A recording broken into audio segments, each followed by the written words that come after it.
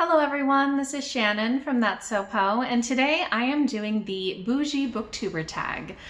This tag was created by Olive from abookolive, and she also tagged me, which is interesting because I didn't know that Olive knew about my channel. In any case, I am pretty excited to do this tag because it actually made me think of so many different things. This tag really asks you to consider your relationship with the value of books and how you spend money on books and what you find important about that kind of money value relationship. And I had so many thoughts. So as I go through my answers, you will see. Question 1, what is your average monthly budget for books? So I don't have a budget specifically for books. I do have a personal budget that I try to stay within for each week. And this covers everything from, getting coffee out at a coffee shop to buying a new pair of shoes to buying books. I don't really track books separately, so I don't really know how much I spend, but I think on the order of $0 to $25 a month is probably correct. I, in general, try to mainly borrow my books from the library, and when I buy a book, it has to be for a very specific reason. Generally, I don't buy books that I haven't read yet, unless I think that they are something that both Sush and I really want to read, and it's easier if we just own a copy, or if I have already read a book and I absolutely love it and want to add it to our collection, or if I'm getting it as a gift for Sush. But in general, I don't really buy very many books. And one of the reasons that is because I used to buy a lot of books. So for a very long time, I would buy tons of books and I would read them, but then my collection just got really big, and I would just buy, mass market paperbacks because I was reading mainly romance and fantasy. And I realized that 1, I was running out of room. 2, I didn't really care about the books that I owned. They were just things that I'd bought so that I could read, and then I just hung on to them. And then 3, I also realized that I had entered a bit of a reading slump because it felt like too much of going out on a limb to buy a new book that I didn't know if it would be good or not. So I kind of bought less and bought fewer authors that I didn't already know, which meant I just wasn't reading widely enough, and that meant that I just wasn't reading as much. So that has gotten a lot better in the past few years. One of the things that I've done is we moved a couple of times, and each time we moved, I culled my book collection and really got rid of things that I didn't, care about so much. And I read a few years ago Marie Kondo's The Life-Changing Magic of Tidying Up. And that was really good. It really helps you think, why do I value the books that I keep? And if I'm thinking, oh, I should keep this book because I might reread it someday, that's not the same thing as I'm keeping this book because its presence in my house brings me happiness. So I've tried to kind of follow that and try to just borrow as much as I can from the library and really only allow books in my house that are there because they bring me joy. Question 2, what's the most you've ever spent in a bookstore? So in general, I don't go into bookstores very often, and even though I used to go quite a lot, I would, pick up 1 or 2 books here and there. So I don't have a great answer for this as a physical bookstore buy, but recently I spent a lot of money buying books from an online bookstore. So I bought Sush for his 40th birthday the entire up to now cloth-bound collection of the Discworld books from Discworld Emporium, which I will link below. This was very expensive because 1, it's a lot of books, 2, they're cloth-bound, and 3, shipping from the UK to the US is quite expensive. So I think that the entire thing altogether was something like $700, which is quite a lot. Question 3, are you willing to pay full price for a brand new release, or will you wait until you have a coupon or there's a sale? I'm definitely happy to pay full price for any book that I buy.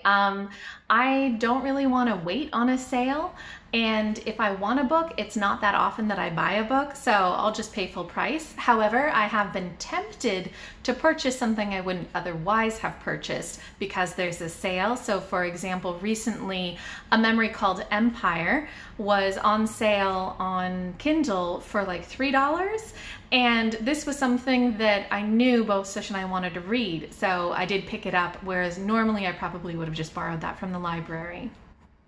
Question 4. Would you rather buy one new book or several less expensive used copies? In general, I would rather buy no books and just borrow unlimited books from the library. However, if I'm gonna buy something, I'm gonna buy it new. Because if I'm buying it to have as part of a collection at home of books that I absolutely love and I wanna keep forever. So used books really don't work for me, and anything that I would buy used, I would just get at the library and return it instead.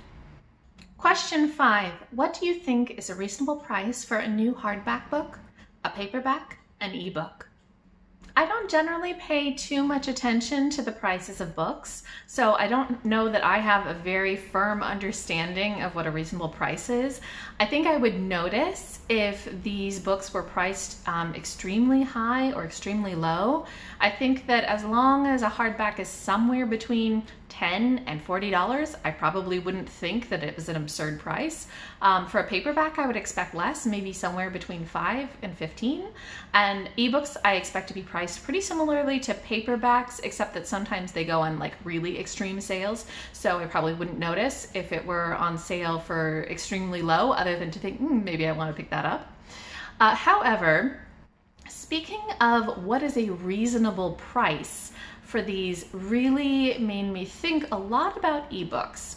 So I do the majority of my reading, maybe like 90% of my reading, on my phone. I'm one of those people.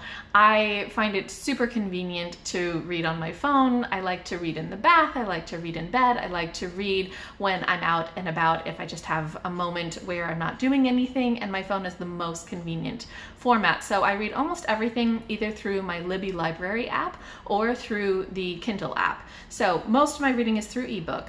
However, ebooks have a lot of issues that have really been making me consider if this is the way that I want to read going forward because of all of these issues. So the first issue with ebooks is DRMs. So digital rights management is sort of like a limitation on the software file of any ebook that you have.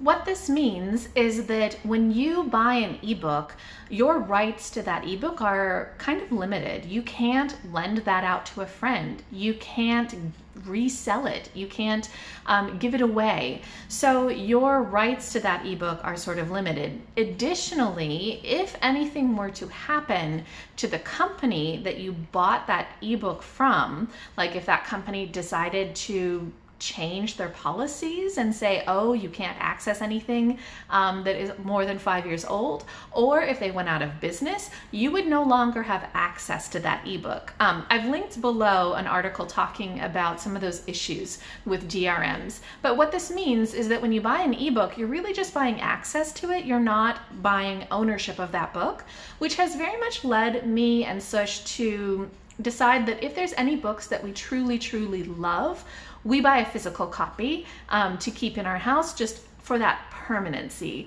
and so that we always do have access to it, as well as to support the author of books that we really like. The second issue with ebooks is that the pricing of them for libraries is pretty ridiculous. I don't know if you guys have heard about this in the news, but recently publishers have been making a lot of very difficult rules for libraries. So the state of how things are is that libraries already pay much more for ebooks than regular users, so they might have to pay about $30 to $60 per copy. They can't lend an ebook out to multiple people at a time. It's only one patron at a time. And often these $60 copies will expire after 2 years. So they're just buying the rights for 2 years for $60 for a book.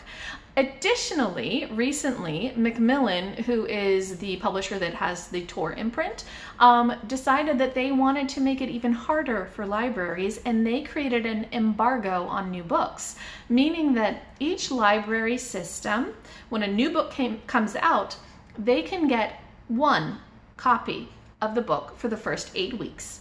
After that, they can buy more copies, but for the first 8 weeks, they can only buy one copy. And this is completely ignoring the size of the library system.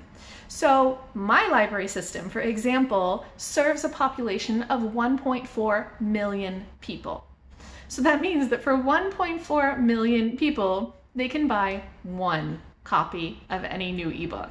And that is just ridiculous. A lot of the libraries have been speaking out about this. The Association of Librarians of America has come out against this, and they're just very much like, you guys, you're making it so difficult for people to access ebooks. And the stated reason by Macmillan is, well, but people are just borrowing the books rather than purchasing them, so it's hurting our sales.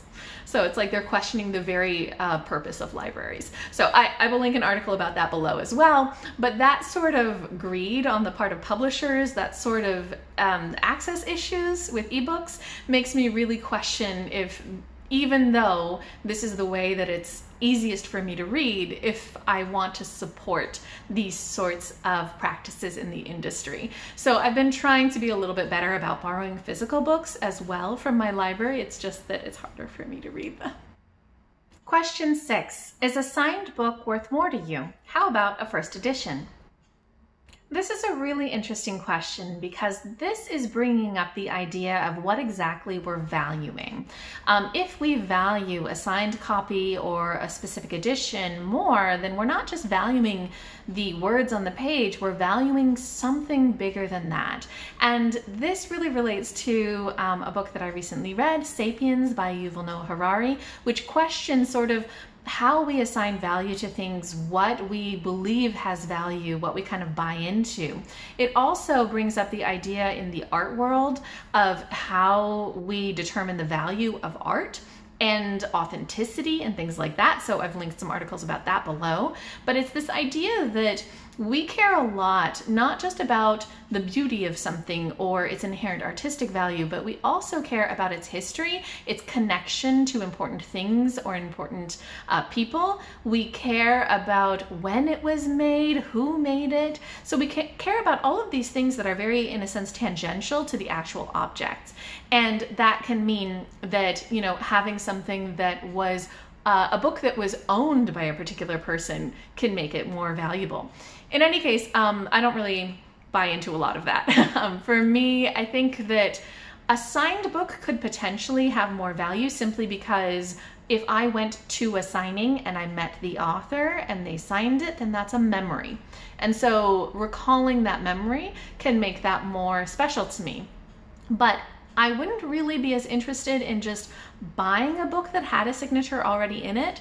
That wouldn't appeal to me. I wouldn't pay more money for that. And I don't think that I would pay more money for a specific edition either.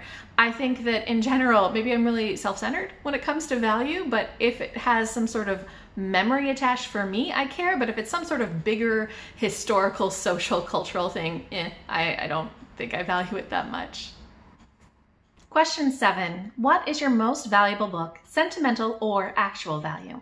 I think for me, this would probably be my Teddy Roosevelt biography trilogy by Edmund Morris that Sush gave me as a gift. This was a trilogy that I read and absolutely loved. I'm a huge fan of Teddy Roosevelt, and this is just probably like some of the best nonfiction I've ever read. And Sush gave it to me, which makes it a really, you know, special thing as well. And it just looks great. It has kind of pride of place in my little book shrine. So this is probably the one that is most valuable to me. Question 8. Will you pay more for a cover or edition you like better? The answer to this is definitely yes. Again, if I buy a physical book, I'm buying it to collect it, and therefore I kind of care how it looks. For example, I had some old beat up copies of The Wheel of Time from when I'd read it originally as mass market paperbacks and like a couple of hardcovers from when it was coming out when I was in high school. And I replaced those a couple of years ago when I bought the entire series anew with very pretty new covers so that we had a nice matching set as a gift for Sush / myself. And definitely I went out of my way to find the covers that I liked for that. Question 9. What physical characteristics does a good quality book have? I don't think that I pay all that much attention to quality of books, although I think that I notice if something is a particularly poor quality. So for example, I mentioned those ratty copies of The Wheel of Time that I had. Those were mass market paperbacks, and because those books were so thick, like 800 pages, and because I reread them so many times, all of the covers had separated from the actual book.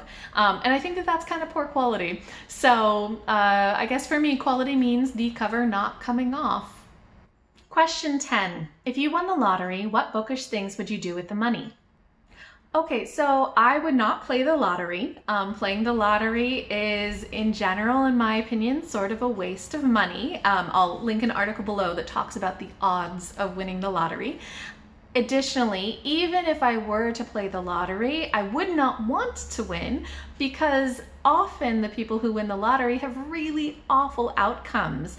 The consequences of winning the lottery can be very, very severe. People have their entire lives sort of destroyed by it. Again, I will link an article below if you're curious about reading about how some people have had their lives really ruined by having that much money all at once. So I would not want to win the lottery. However, going with the spirit of the question, if I were independently wealthy in such a way that I had so much money that I could spend it however I wanted on bookish things, I think that the thing I might enjoy doing would be investing in small publishing houses and like independent authors.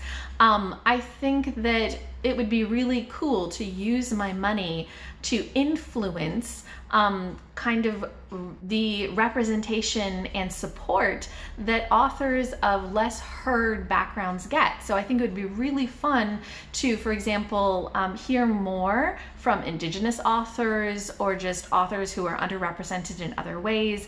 I especially like the idea of hearing about different local cultures or histories or mythologies. So that would be really, really fun. I think that even without being independently wealthy, we can definitely, as booktubers, sort of support some of these small publishing houses and independent authors.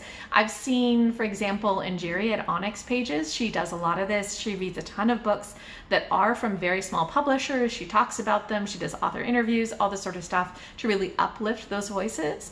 Also, I recently subscribed to Russell at Ink and Paper Blog.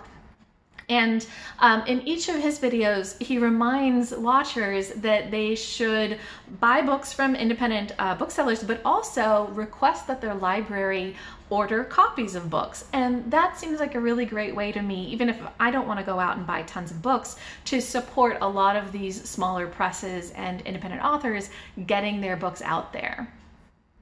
Bonus, give us an image, actual or mental, of your dream home library. Like so many other people, I think my dream home library is that idea of a little reading nook. I'll put a picture up of kind of the idea. I think that we have a window in our house where I think I could put a bench seat. So maybe someday I will create my own little reading nook, but that's probably my ideal. And finally, I would like to tag Paul at Paul Weymouth to do this Boujee Booktuber tag. Paul recently has a video, which I will link below, talking about his changing relationship with books and buying books. And I think it'd be really interesting to hear what he has to say about all of this. So Paul, if you're interested in doing this tag, I'd love to hear what you have to say. Also, if anybody else is interested in doing this tag, please, I tag you. I would love to hear what you have to say, what your relationship with buying books and valuing books is. It's a really cool topic, and I would love to hear everybody talk about it.